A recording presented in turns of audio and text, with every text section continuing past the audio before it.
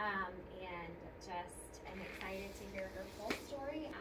When we first met, they were in a tricky situation living with, I'm sure she'll talk about this, but had a house, big house issue, and we're actually living, how many years did you have to live a year? We had some friends that opened their basement up to our crazy family for 2 years.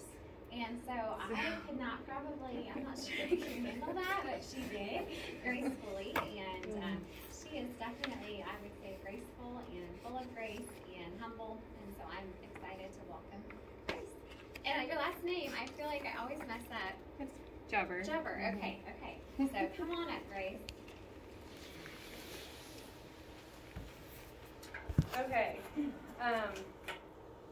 I don't have any credentials or certifications, so some of you may have even way more experience than I have. So my story, or what I'm going to talk to today, is just the experiences I've learned along the way and where God has put me and what He's opened my eyes and ears up to.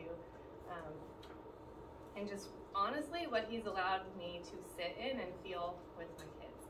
So public speaking is not my thing. I'm so much better at writing and just, here, read what I wrote. So I apologize now that I will probably fumble through this. But here we go. There are, as we all know, so many beautiful sides of adoption and foster care. There's the story of God's fingerprints as a family walks the journey. There's the story of an orphan leaving the orphanage. There's the story of a teenager finding a forever home. There's the story of siblings all being kept together. There's the picture of a multi-race family. There's the story of a couple struggling with infertility, filling their arms with a child. There is so much beauty in this redemptive story. But adoption and foster care also have an ugly side. It's grief and loss and pain and trauma. It's all written there inside that beautiful story.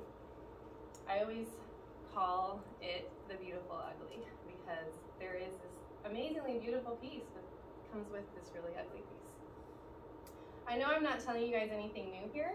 You guys are all experienced. You've faced everything I'm going to talk about. But adoption and foster care means a loss of a child's first family.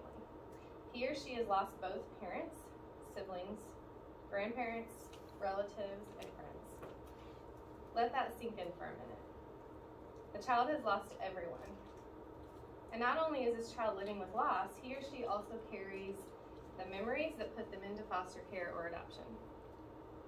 All that baggage and trauma is permanently imprinted into his or her little brain. This happens even if the child is adopted straight after birth. Imprints are left from pregnancy, and the loss and trauma can be evident from the very beginning, or it can stay hidden for years, only to surface when you least expect it. This is the ugly side of adoption and foster care. The side that can wreak havoc, the side that can throw families off balance. The side we try to cover up, the side we have a hard time letting our friends and families see, maybe even the side we have a hard time admitting is there. But I've learned that the more we try to pretend it doesn't exist, the more it rears its ugly head. This doesn't help our children or our families. In order to help them grow and become as whole as possible, we have to acknowledge this side and we have to be their safe place. We have to allow them to grieve and process, which in turn allows them to heal. It isn't easy, we will all fail, but we have to keep pressing on and allow God to work in and through us with these kids. So for a minute, just imagine what these children feel. Imagine losing everyone important to you. Imagine feeling all of that pain and loss. And then imagine not knowing who to share that information with. Imagine wondering if it's okay to ask questions, okay to be sad, or okay to be angry. Imagine looking around at your family and seeing faces you don't look like. Until we get on this level and really feel our children's pain, we can't help them heal. Like I mentioned, I don't come with any credentials other than being a permanent mom of 5, a mom to 1 bonus child for now, and a temporary mom to countless other children throughout the years. I come with a lot of failures and a lot of success. I come with, honestly, that at times I throw my hands up in defeat. At times I feel like I'm exactly the wrong mom for my children. I come with fear of how to do what God has called me to do. I also come with a lot of joy from the privilege of taking care of children I didn't birth, the joy of seeing children blossom and grow, the joy of seeing our family put together in such a unique and intricate way. But I am going to speak to you today as a mom that is currently in the trenches, as I know some of you are. Our 3 girls were all adopted, 1 from an agency and 2 from foster care. One of our sons is a previous foster care child who has chosen to come back and live with us. Trauma looks different in each of the children in our home. We have a lot of emotions in our home on a daily basis, and with age, I feel like that emotion changes shape and size. So I never know what to prepare for. I'm sure you guys understand that. Our family life can be difficult. Some days start out stressful, some days end stressful, some days it's both. I'll be completely honest with you, over the last couple of years, our family life has really taken a hit. I have felt many times that we've failed or done the wrong thing, which I'm sure you guys can relate to as well at times. There are times I throw my hands up in defeat, but you know, God doesn't call us to easy lives. When we answer his call, sometimes, probably more all the time, we have a hard road ahead of us. I love the verses in 2 Corinthians 1, 8, and 9, which read, "For we do not want you to be uninformed, brothers and sisters, about the troubles we experienced in the province of Asia. We were under great pressure, far beyond our ability to endure, so that we despaired of life itself. Indeed, we felt we had received the sentence of death. But this happened that we might not rely on ourselves, but on God, who raises the dead." I love reading that even the disciples were under such pressure that was far beyond their ability, and they felt like, I think I'd rather be dead right now. I love hearing that the disciples who walked with Jesus, like right there, they still experience that pain, that hardship, and I feel that some days. But like they said, we serve a God who raises the dead, so he can surely handle our problems if we just remember to rely on him as the disciples did. You've probably never heard of grog unless you work with pottery. I hadn't heard of it until I read a book by Lisa Turkhurst. I'm not an expert, so I'm probably not going to get this 100% correct, so if you want to go home and do your own research, that's fine. Grog is clay which has been fired and ground up into a fine powder. This powder is then added into a new clay. Grog adds a strength to the new clay and also eliminates some of the shrinkage when the pottery is fired. Grog often comes from broken pots. Rather than throwing away the broken pieces, they are ground up to add strength to a new beautiful piece of pottery. As you mix the clay, you can feel it. In fact, if you aren't careful, it can be quite abrasive on your hands. The finished product may have tiny visual differences that you as the potter notice, but the majority of us wouldn't know there was grog added in. This reminds me of our job raising children that come from broken pasts. These kids have been broken into pieces and then brought into our home. We could simply try to glue the pieces back together, but we all know that would create a weak version of what was there. Or we could help these kids grind up the broken pieces and form a new, stronger version of themselves. This isn't an easy job, as we all know. It's abrasive. It might cause some cuts and bruises along the way. And honestly, we may not even see the fruits of our labor.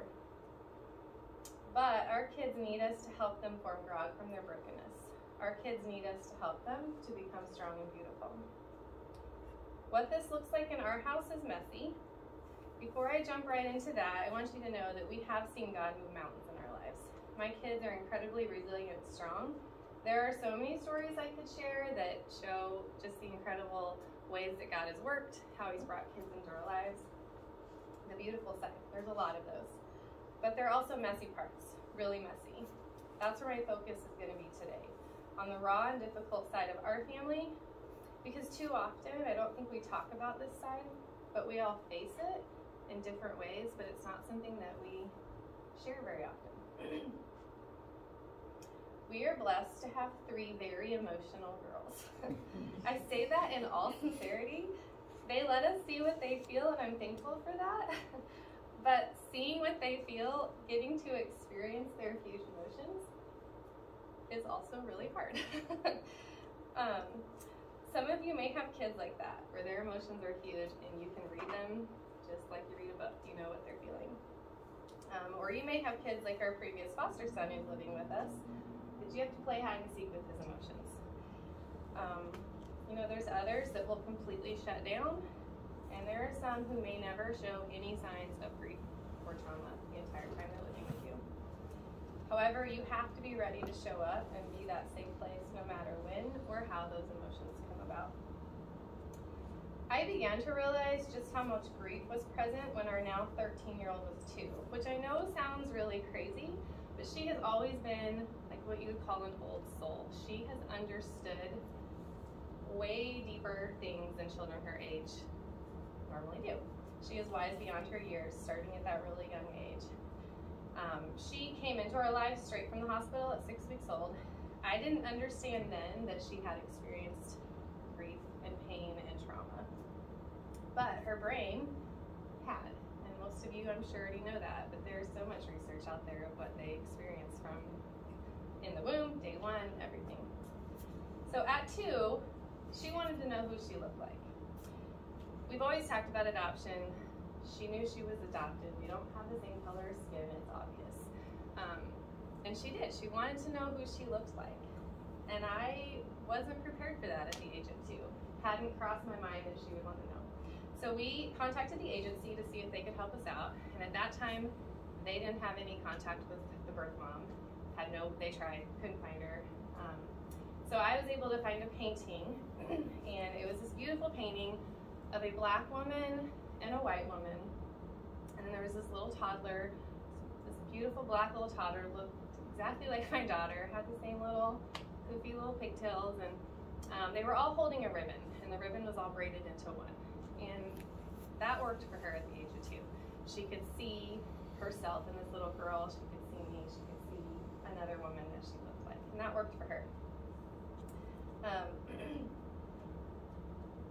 But at that age, I really did begin to see some things change. And there were a lot more emotions, a lot more anger became present. Not necessarily that we could pinpoint what was going on, just her emotions got bigger at that age. Things started getting harder. And at 4 and a half, those questions came back.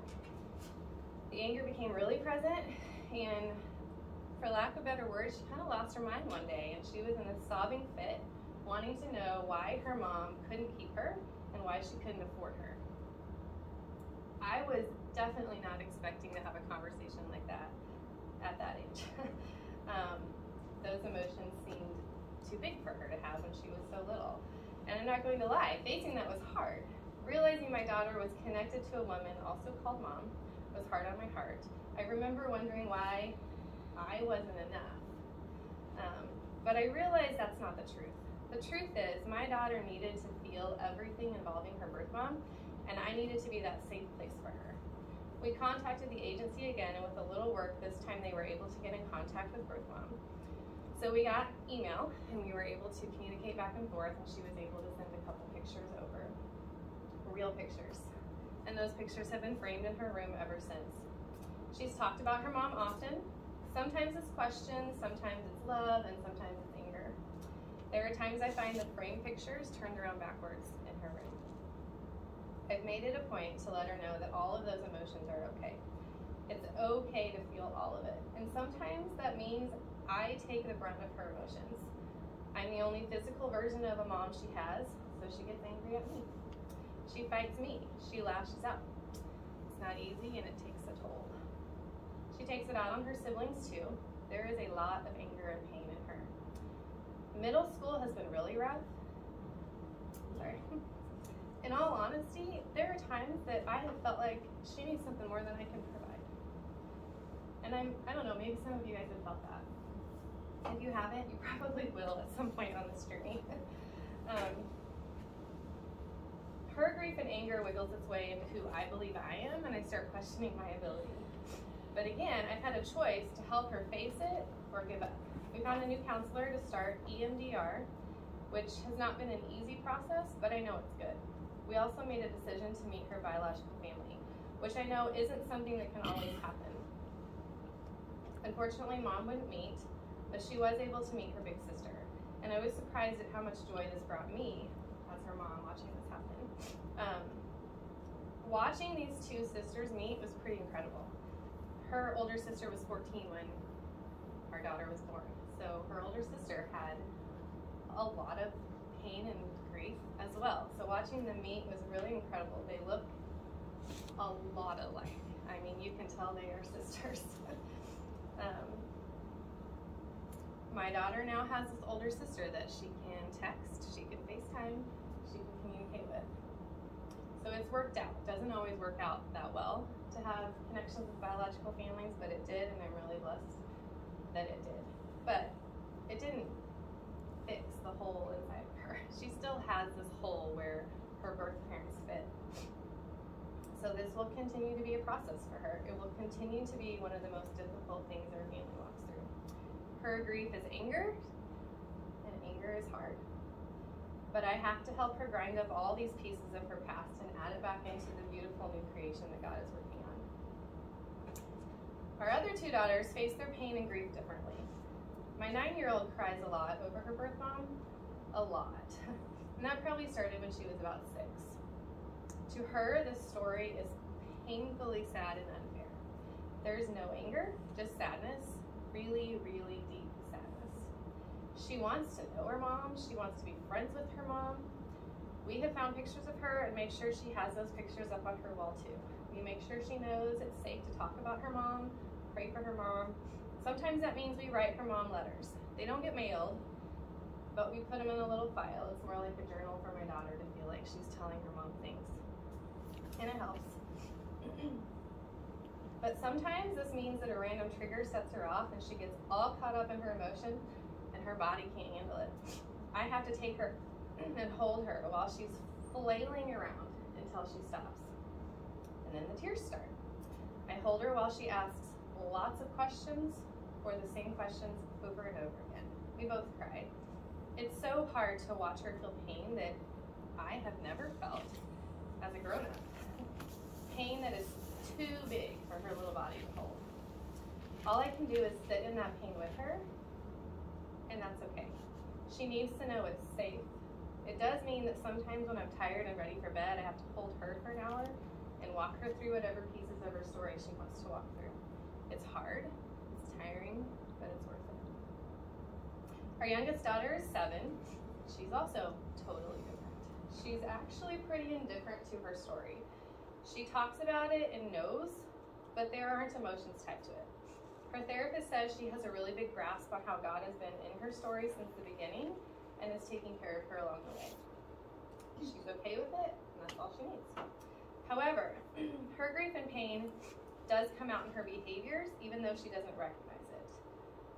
One of her biggest manifestations of her trauma is her reaction to physical pain. Little things like stubbing your toe and scraping your knee. Sorry, I lost my place. To her, sends her off on, I don't even know how you explain it, just this anger. She runs off in anger as if something was done to her purposefully, and she secludes herself with that.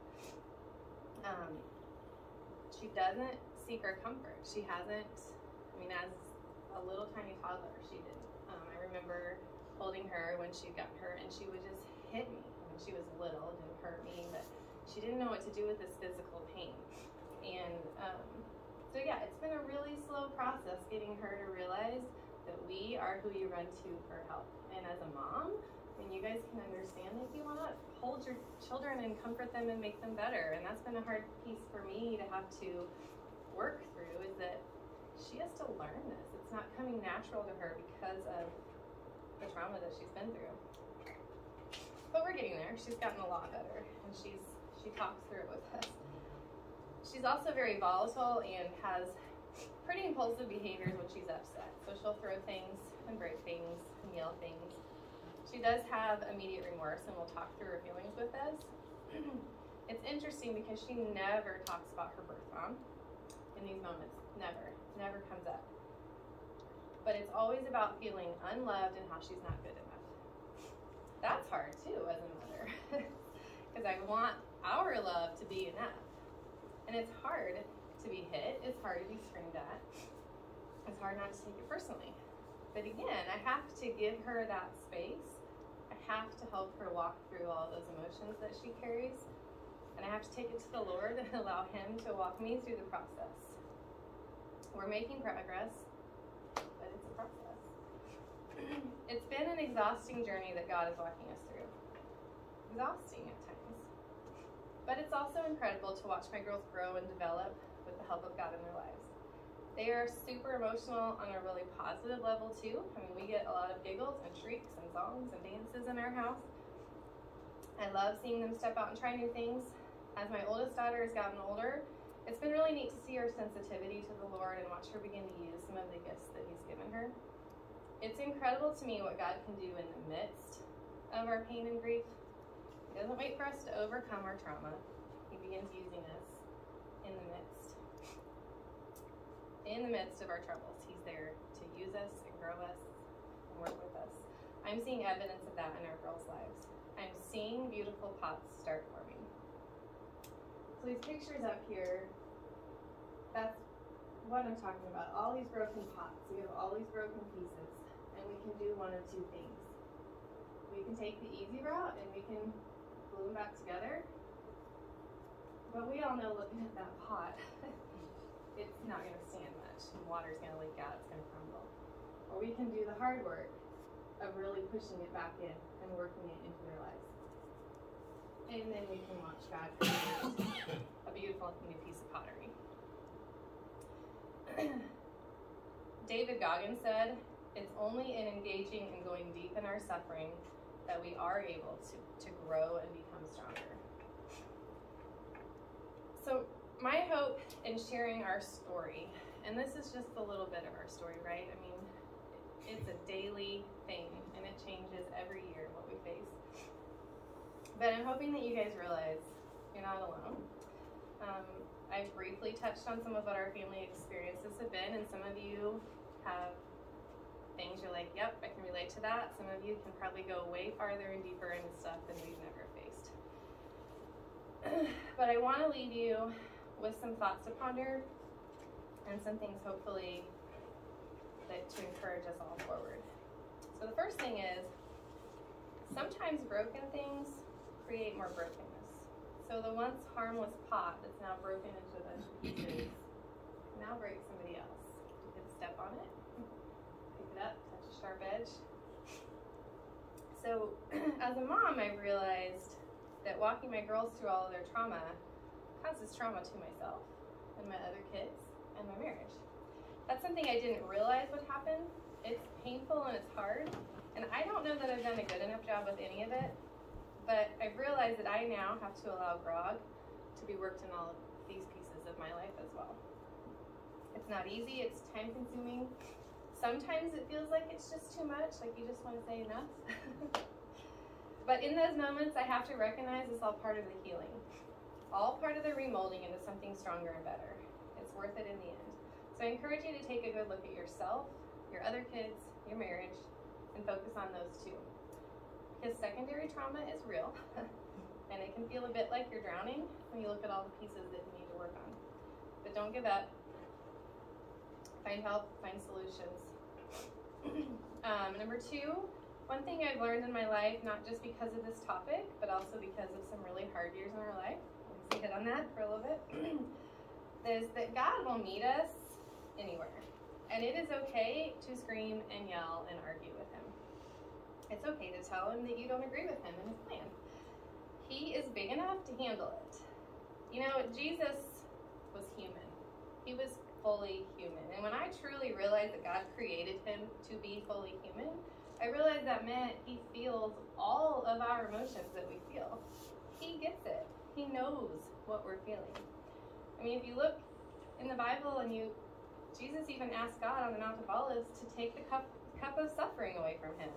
Looking at what was coming was hard, painful, and ugly. He felt it. However, I was reminded recently by, again, Lisa Turkhurst, that the words following his question are important. Jesus says, "Nevertheless, not my will, but yours be done." God will meet us in our emotion and our pain. He will meet us on the bathroom floor as we cry. He will meet us curled up in our bed behind a locked door. He will meet us in our car as we're screaming out our emotions. I may have done some of these things, but we can't stay in that place. I'm thankful that He will meet me there, but He doesn't want to leave me there. We then have to say, not my will, but yours. And that's hard to do. I'm still trying to perfect that. I still want to tell God it's too hard and he should change the plan. Recognizing that Jesus feels my pain and emotion helps me get to that place of surrender, though. Psalm 91:15 says, when he calls to me, I will answer him. I will be with him in trouble. Isaiah 43:2 says, when you pass through the waters, I will be with you. And when you pass through the rivers, they will not sweep over you. He is a good, good Father because he is with us through all that we face. He walks with us, holds us, listens to us through the struggle. And he will do that with us through our unique parenting journey as well. 3, be available. Talk about your kids' birth parents and family. Show them pictures. Allow them to ask questions and express emotions. Let them know that you are okay with it, that you love their birth family. Talk with a counselor on when and how you share the hard truths of their past, but be ready to do that. Be their safe place so they aren't trying to handle this enormous grief on their own. Even if they aren't angry or sad, they should be able to talk about their family because it's a part of who they are. If they're not ready to talk about it, that's okay too. Just make sure they know that you are okay and that you want that to be a part of their story. Number 4, we need to give ourselves grace. This one's really hard for me, actually. We will mess up. We will question our abilities, and that's okay. But we need to recognize those times as a place of vulnerability and a place where Satan would love to step in and take control. Negative thoughts will only destroy us. We have to take every thought captive and go back to what is true. We were made for this. We're right where God wants us. We can do this with his help. 5, we can't walk this journey alone. I have to be real and honest and invite people into this space. Like anything, we can't prepare 100% for what our children will need. We have no idea exactly where their grief will take them. We do, however, need to plan for help. We need friends we can call and vent with. We need friends who know will listen without judgment. We need friends who will encourage us and also hold us accountable. That starts with us being real with ourselves and with those around us. It's scary to admit you need help. I know there's times I've thought to myself, I signed up for this. Why should I admit that I need help? I've also been, in that position where I don't want people to think I've failed. I don't want to look like I'm failing at my job. How do I invite people into a space, where I look like I'm failing? It's hard to do that. And I've also been burned by friends that I thought would understand and I thought would listen to me, and it's completely burned me. And that's hard. It's hard to be in that position and then want to reach out to somebody new. But my advice is to try. Try to open up and find someone. It's going to take prayer and effort. And you might not get it right the first couple of times. It may even be who you least expect. But don't give up. Keep trying to find your people. I'm so thankful for a couple friends that God has placed in this space in my life. They hear everything, but they know my heart. They know I need time to vent or cry. They know I need help sometimes. And they also love my children in ways that I never expected they would. 6, we also have to let go of our expectations. This has been really hard for me too. It's something I've realized I have to do on a regular basis. I've caught myself fighting this. Expectations take hold and I get frustrated. I can't remember who spoke this truth into my life, but years ago, someone did jump in and tell me that I needed to adjust my expectations. At first, it frustrated me. My expectations were fine. But you know what? They were right. My expectations were inhibiting my parenting. I was also missing out on what God was trying to do in and through me. My family is not going to look like what I pictured, but it's going to look like what God pictured. Sometimes that will be hard, but sometimes it will be beautiful and better than I imagined. I don't want to miss out on what God has for me just because I'm stubborn. I want to end with a little piece from a book called Born Broken. It's an adoptive journey by Kristen Berry. It's a beautifully raw story of one family's journey. If you haven't read it, it's really well done. I like it because it's not there to tell us how to do anything. It's just sharing her story and being real. This is how she ends her book, and I love the picture of hope that it represents. My son is tethered to his past. He is chained to his hurt. He was born into a brokenness that he did not design or deserve.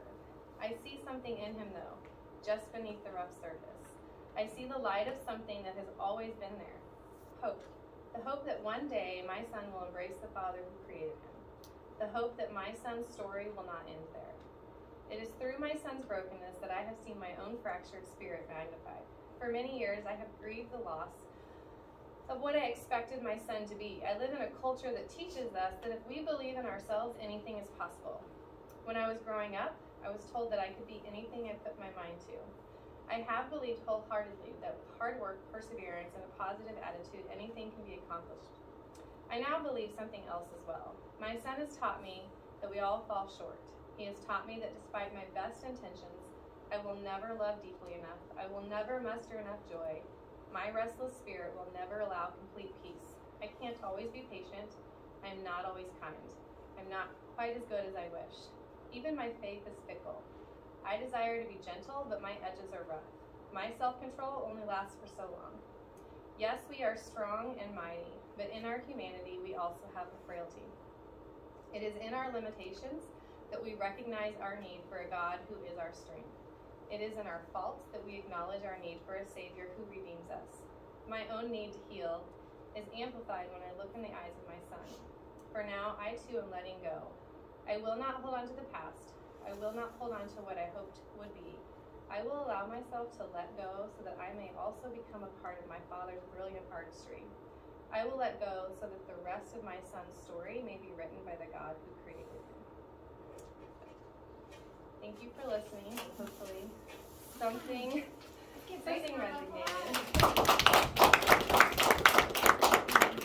I would love for you to stay up there and for everybody just to be able to share one thing you took away. And from Grace's story, I have to say I'm not big into speaking prophecy into somebody's life, but there's a book here. There's a book down in your soul, Grace. I feel like there is definitely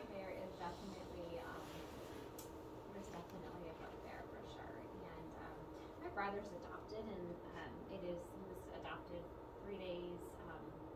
We were able to pick him up at 3 days, and it is just, he was in the middle. So there were kids that were kept that were older than him, and then there were kids that were kept that were younger than him, and that's always been really hard for him to understand. And so I just appreciate everything you shared. It's just, one thing I wanted to ask from your standpoint, from a parenting standpoint, what do you think is the difference between, when you look at the picture up there, helping a child to just glue the pieces back together versus what steps do you feel like you guys are doing that's the difference between the two pictures on the left and the right? It's probably going to look different in every kid. But to me, I think it's mostly us being willing to let our kids feel everything. And I think that's something our culture is pretty bad at. They just, you're fine, put a Band-Aid on, go back to life. And I don't think we can do that with our kids. There are things we can be tough and just put a Band-Aid on and go back. But when it comes to the trauma, the grief, the loss that they've experienced, I just think we have to be willing to walk them through it. And we have to allow them to feel whatever that looks like. I mean, we've had our daughter, she moved out for a week as a 12-year-old with a good friend of mine because she was in such a space of so much anger. She didn't want to do anything with our family anymore. She hated everyone. And we had to be okay with, okay, so go home with her and we'll work through this. And as a parent, you feel like, well, I clearly suck as a parent. I just let my 12-year-old pack up and move out. But that's the kind of stuff we have to be okay with. The stuff that the rest of the world is going to look at you. I mean, if everybody knew what was going on, I mean, you'd get judged from all sides. But what was really going on is I was letting my daughter feel everything she needed to feel. And that meant she needed the freedom to say, I hate everything about my life. I want to walk away from it for a minute. And she did. And she came back, and we worked through it, and we found new therapy, and, you know, and so I think it's going to look different with every kid, but I think you have to just be okay with following their lead and letting them say what they need to say and ask what they need to ask. My next question, I'm sorry. Oh, go ahead. Was just, have you found a good therapist that you really feel like has been good with your girls? I am really excited about EMDR, and I don't even remember what it stands for. It's eye movement, something else. But it's a bilateral stimulation that they do while they're talking with your kids, and it's somehow how it works. Look it up. It really works with trauma. It helps rewire some of where you have these breaks because of the trauma you've experienced. And they do it in different ways. There's a lot of people that won't even do it on children just because you have to basically be trained a different way to do it. So the younger girls are going and seeing a therapist in Iola. So we drive an hour to Iola, and she does a type of EMDR, but it's more wrapped into the play therapy she does, because you can't do it the same, right, when they're younger. And then our 13-year-old goes to Rafa House in Joplin, and she is doing EMDR with a young gal that I think is fairly new there. And that's actually worked really well for her, because we've done, I mean, you guys all know this, you find a counselor you think's great, and they might very well be great, but if your kid doesn't click, then it's not going to do anything. And so we've had different counselors in and out, but I think we're in a good spot with both of them. And last question, we're all three adopted when they were babies? So our oldest was 6 weeks old when we picked her up. Abby came to us when she was 9 weeks old, and then, you know, she was in foster care till we adopted her, but she was with us from 9 weeks on. And then Libby was 2 weeks old when we found out about her, but because she was in a different state, all that paperwork, it took 5 months to get her here. And that was 5 months with us pushing and pushing the foster family there, doing the same that's thing. Pretty quick. It is. And that was us flying out when it was like, okay, it's good, but you're going to have to wait for the tickets. And we're like, nope, we're on a plane. We'll take care of it. So they were all, Libby, I think, was probably the hardest as far as attachment, which is, I think, what we're seeing with some of hers is because she was fully attached to her foster family there. She was 5 months old. She loved them. They're good people. She's maintained that attachment. We do have a relationship with them, but so that was a much harder break because she was at that 5-6 month age where they really would want to bond. But yeah, I was gonna supplement what you said about the difference between the two. I think, you know, the repair picture is that parenting style that says everything has to be okay, right? We have to put on this good face. We have to be the perfect family. We can't let this stuff, you know, affect us on the outside. And then the picture of the grog is more like, yeah, this is just who we are. Sorry. And working through that and accepting that brokenness instead of, you know, trying to put the pieces back together, because it's a deeper process. It gets messy, like Grace said. right. It's a really good analogy of what happens. The heart of it is that breakdown process. Mm-hmm. When you first get them, it takes a while to get them broke down into the pieces that you can put back together. Right. That takes a long time. We got, like, our own children, they look back at when they were younger and lived with us, and they thank God for the foster care process that they went through, because it gave them the life skills that they probably wouldn't have had otherwise. They're 30 and going to be 30, 31 and going to be 30 this year. So they now have, well, obviously the 10 grandkids. So they now see that. And my son married a not one of our foster children, but she was a foster child in someone else's home. And he recognizes all the brokenness pieces in her and respects those, and just continues to build mean, they have a beautiful family. How this girl, she's working to be a teacher. She's 25, 4 kids, just had their last baby that's 6 months old. I just, kindergarten through, They're busy. yeah, they are. Yeah. But they are resilient and rely on family support, both her biological, and they don't rely on the biological because it's iffy, but they have her previous foster family Right. is very supportive and very, it's just good. And I've sat and listened to a lot of adoptee panels, and they've talked about, all of them are so different, and some have said, I've had zero interest in finding my birth family, zero interest in knowing anything about them. They don't need that piece. But they still struggle with their identity piece. That's still a part of them, even though they don't want to meet them, have anything to do with them. There's still this grief and this pain of figuring out who I am, where do I get Where'd I come from? yeah, where do I get these things, who do I look like, or what kind of medical things am I going to face? That's all stuff that even if they don't have an attachment to this biological family that they want to really learn about, they still need to talk through and walk through their history, My 25-year-old daughter is adopted, and I became her mom when she was 9 months old. And her mom, we first met her when she was 4, and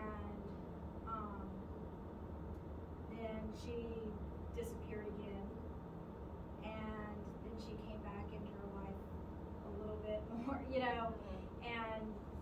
she contacted me when Aaron was 10, said I have terminal cancer, and so I invited her over, which Aaron's 11th birthday, we did Aaron's bedroom together.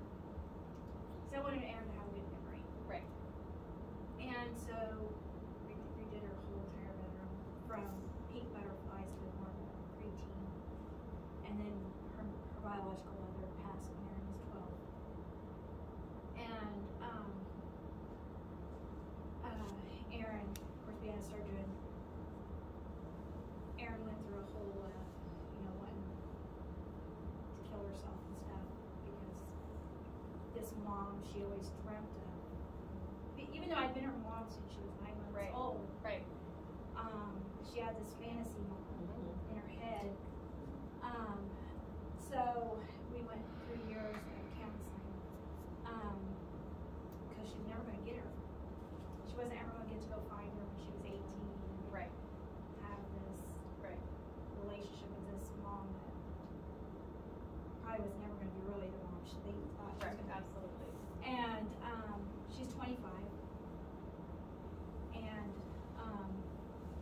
she has 2 half brothers, and which are my son. So her dad was my husband. Okay. And he passed away this year of COVID. And so both her biological parents are now gone. And so I never thought I'd have to deal with all my children losing another parent. Right. And so she's back having to deal with it again. And so it never goes away. Right. Yeah, I've heard a lot of people talk about just, even as you hit those moments in your life when you become a mom, all these different phases of life. And I comes felt back. when you said, why am I not enough? Right. Because I felt those all through. I potty trained her. I weaned her off the bottle. She graduated from preschool. I put her in her cap and gown. Yeah, you took all care the of her. dance classes, ballet, jazz, all those things. I was the one there, and I'm thinking, what did I do wrong? Oh my gosh, Erin, what, and then when she started counseling, just here recent back to therapy, I guess the therapist asked her, you know, do you have any support? She goes, oh, well, my stepmom's somewhat there. And this is what she said to me. I'm like, what? Somewhat there? I'm your mom, you know, like just rip my hair down, throw it out there in front of a semi and run it over 15 times. I mean, like, Yep. so. It is, it's hard. You have to, That's our you have baggage. to let go. That's our baggage, not This phrase theirs. that was in the book that the men's thing our church is reading right now. It says, I can feel your cuts. You have to hold the cup up. There's responsibility there on both sides. I can feel your cup. You gotta hold that cup out.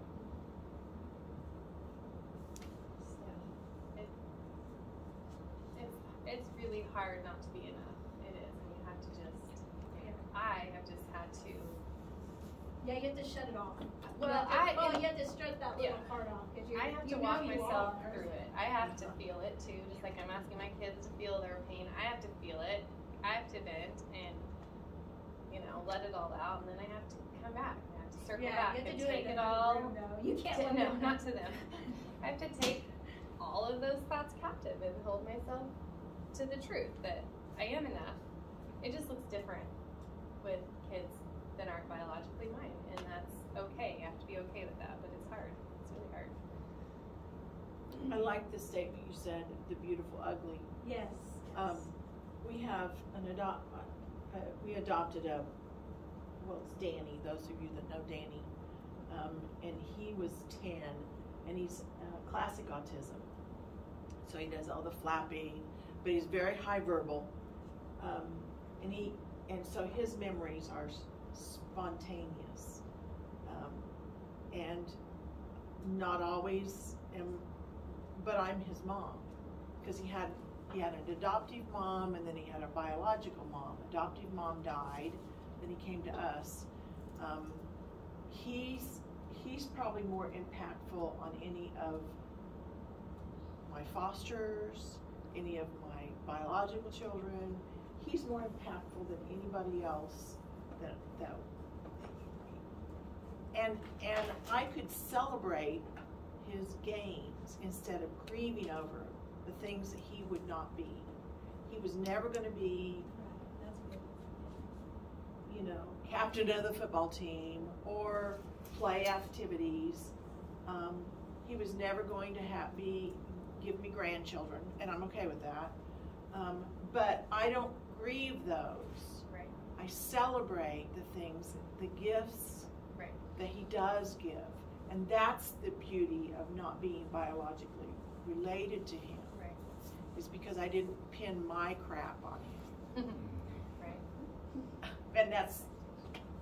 Yeah, I think that's the difference between the two, right? Is us, us gluing the pot back together, is us being attached to the expectation that we thought our kid was going to be. But the grog is, no, it all needs, the brokenness needs to be molded into whoever that child's going to be. Gosh, that's hard to sit back and watch. It really is. It's hard with your own children, your Yeah. bio kids, right? Yeah. And We've then adopted one set of siblings. They were a set of 6 that we only adopted the oldest 3, because the other 3, 7. The other 4 the younger ones had been, so we adopted these older kids. And in the midst of that, one of the kids sexually molested my granddaughter, and he's now an adult. It was horrific. It was horrible for us to have to go through, and my granddaughter to go through. She was 3, and he was 17. So we're still in the midst of all of that crap. But that's a hard position to be in too, to still love him, hate the act, love him, but protect everybody else and protect, man, that's the beautiful, ugly crap. That's just it. I mean. And what you said about, like, we can try to look like we have it all together, that our kids are all these little perfect things. I think we play that really well in the church world, don't we? Like, show up in your Sunday best and amen. Pretend you're fine. And I think that's one area churches need to, I I mean, that's a whole nother topic for another day, but churches need to have a support system for foster and adoption, because once you adopt them, the problems do not go away. Sometimes they get bigger and harder. So churches need to be able to really figure out a way to wrap around and provide that safe place for us as parents, and also for the kids to feel it's okay to be broken at church. And that's been a hard thing in our world, is just getting to that point where it's okay to not look like we have it all together out in public. Let people see that this is really, really hard. Because, I mean, there comes a point where you just have to. You have to give up. Like, I can't keep this up. But that's the way it is in every family. Right. And I think that's the piece that we, as foster parents and adoptive parents, can teach our church communities is it's okay. Yeah. It's okay that your kid's smoking dope and you don't agree with it, but it's happening. Right. Stop not talking about it. Right. Talking about it's how you heal. And it allows the kids to heal. I mean, if the kids feel like they have to put on this perfect face, I'm thankful they're in this wonderful family, because how many people say that? Oh, it's so great what you guys are doing. You're such a wonderful family. And that's... You kids are so lucky. Oh, you're so blessed. And it's like, that's not what this is, you know? And the kids over here are hearing people say that, which then makes them feel like there's a lot of pressure. Oh, I have to be thankful for this. I have to, and again, then they're not allowed to cry over their birth parents, ask questions about getting angry, all that stuff. And we have to be okay with that. Yeah. We have to be real. I tell them all the time, I said, I'm not your friend, I'm your father. I'm your foster father or whatever. Or your parent. I'm not here to be your friend.